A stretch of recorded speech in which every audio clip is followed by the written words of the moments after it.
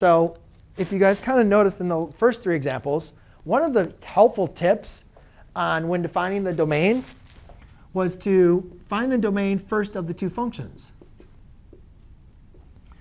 And if you look at the domain of f of x, that's linear, so that's all the real numbers. If you look at the domain of g of x, that's quadratic, so that's all real numbers, right? So if this was addition, subtraction, or multiplication, we know that the product, the sum, or the quotient, the domain of those would also be all real numbers, right? Because if the two functions are all real numbers, then whatever you add, subtract, or multiply is still going to be all real numbers. Division's different, though.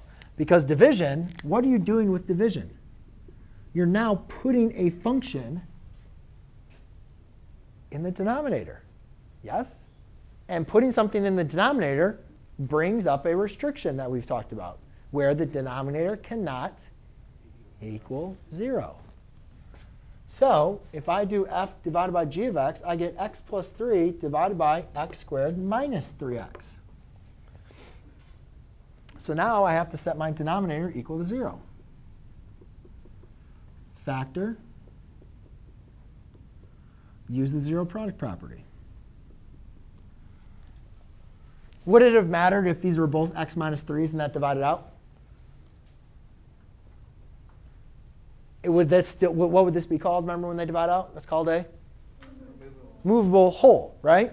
But does that affect the domain? Is it still not like, is it still part of the domain or not part of the domain? No, it's still a discontinuity, right? It doesn't matter if it's divided or not.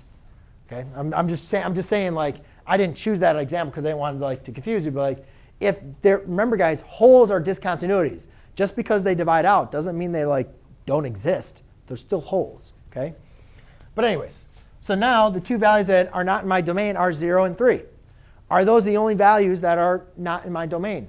This is all real numbers, and that was all real numbers. But when I divide them, I'm only concerned about the two values that are not in my domain, right? So if we're going to use the number line example again, because I kind of like it,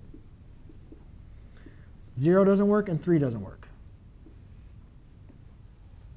So my domain is from negative infinity to 0, union 0 to 3, union 3 to infinity.